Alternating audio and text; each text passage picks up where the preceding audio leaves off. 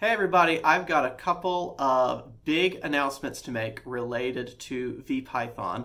The first is I just got back from the winter meeting of the American Association of Physics Teachers, where I attended a workshop hosted by Bruce Sherwood himself about the architecture underneath VPython, sort of getting a look at how VPython works under the hood.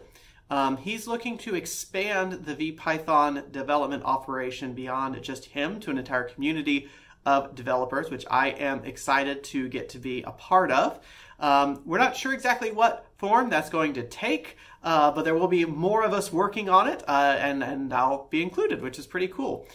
So what that means is I'll know what's coming up with VPython. I'll be able to contribute to the library itself. Also related to that, at the same time, nearly, we passed the $30 a month Patreon goal for Let's Code Physics, where I will be bringing back VPython for beginners.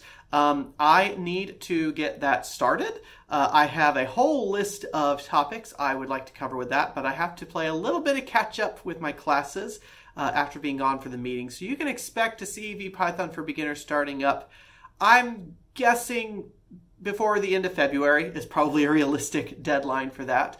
But what that also means is if I know what's coming up as new features in VPython, I can have supporting videos ready to go to launch when new versions of VPython launch. So I'll be able to provide support for new features pretty much right away when they are launched. So anyway, those are pretty exciting. Thank you again to all of you who support this channel on Patreon.